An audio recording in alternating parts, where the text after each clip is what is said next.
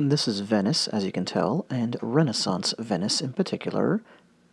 The Venetian Republic was a force to be reckoned with at the time, and they employed soldiers from what we would now call Croatia, and those soldiers, improbably, gave Europe one of its most memorable sword types, an example of which we're going to look at today.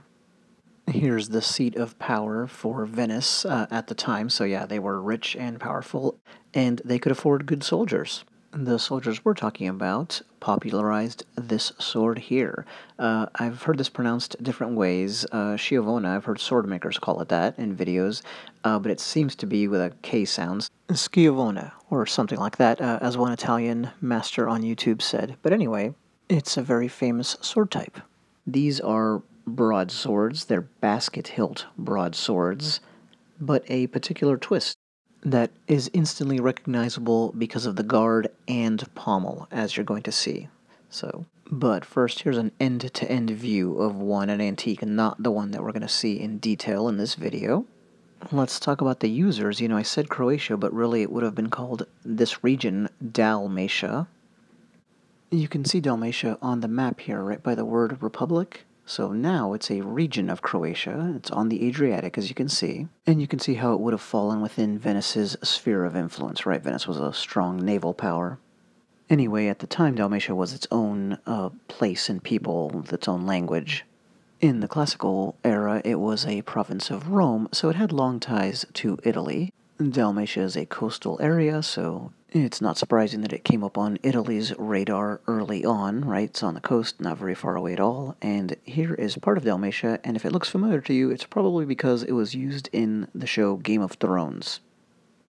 So anyway, Venice hired mercenary soldiers from this region and found them quite useful. I know this picture quality is terrible, but it's the only representation I could find of what a typical Dalmatian soldier might look like, later in history, as you can tell. This might help in that regard as well. Here's a picture from well over 100 years ago, and it gives you a sense of kind of the old world Dalmatia, at least a little bit, so the soldiers might have looked something like this. These are obviously, some of their descendants.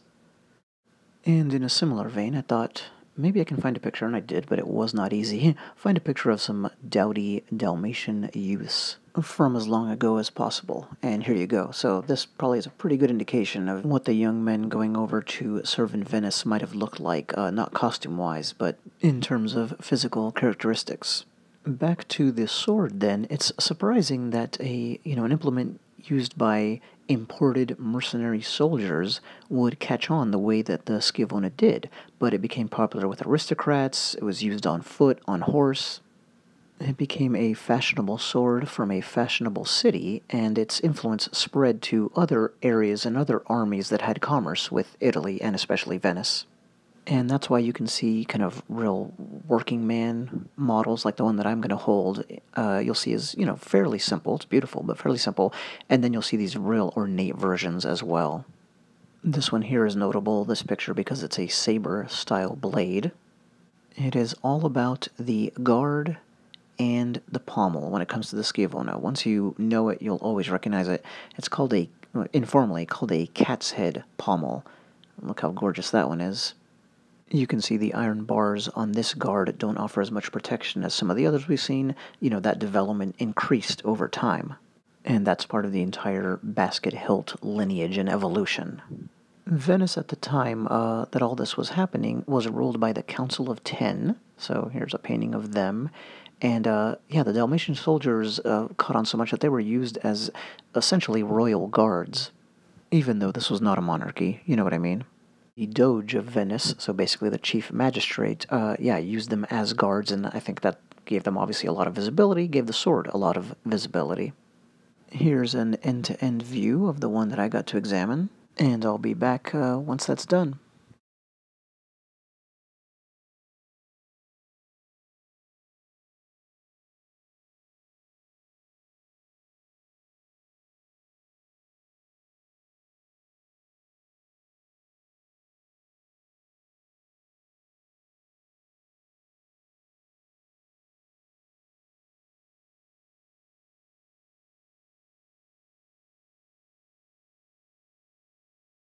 You could see there, that was a fighting blade, right? That was not one that was meant to just be worn, and seen. Here are a few more examples. In regards to its fighting uses, I mentioned that it was used on foot and on horse. It became especially popular with heavy cavalry, and you can see why, right? It's a broadsword. It's a very sturdy blade. Here's a different kind of Schiavona, and this is relevant, bear with me. So here's a work by Titian. I also like just squeezing in great art whenever I can in these videos.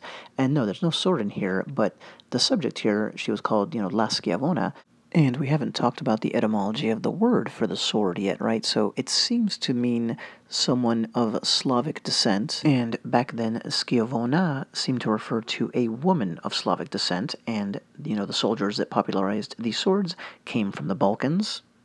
The name of the sword then appears to be tied to the region from which they came, but then in particular to the feminine, so it's kind of like calling a boat or a sword, a woman. In other words, this is kind of like possibly what's happened here is it's kind of like if a sword from Spain became really popular in another country where they speak a different language, and the sword became known as, La Señora or Señorita. Others say that the name regards specifically the hired soldier aspect. The feminine ending of the word lends weight to the former theory, in my opinion. Here's the telltale hilt from a different view. Let's get back to a little bit of the origin history. The Schiavona developed in the latter half of the 16th century. Most sources agree that basket-hilted swords started in Germany, and from there spun off many famous descendants, like the Scottish basket-hilt broadsword and the Schiavona, also the English mortuary sword. That being said, some say that a Turkish Ottoman influence was actually the genesis of the Schiavona design.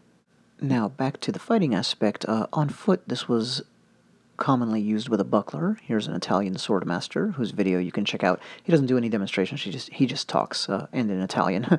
But nevertheless, you can see him with the combination of buckler and Schiavona.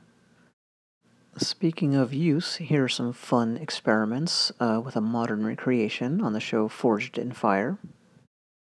I'm glad they didn't neglect the punching aspect. It might not seem like that big of a deal, right, with armed combat, but if you're fighting an armored opponent and all you can get off is a punch, then a knuckle bow, or especially an elaborate handguard like this, can be a real lifesaver. No, it's not going to knock out someone who's in a steel helmet, but it could ring their bell, discombobulate them a little bit, make them lose their balance, interrupt the flow of what they were about to do. Again, like I said, could be a literal lifesaver. One final view and a different view of the nice rugged guard that this one in particular features. I really like it. Workmanlike sword, this one here, but still visually impressive, as all Schiavonas are, which of course is probably a big reason that they caught on. I mean, they're functional, but I think the visual appeal was a crucial ingredient in their adoption, and that adoption lasted all the way until the Napoleonic era. Here's a couple of details from the blade, and I will leave you with that. Thanks a lot.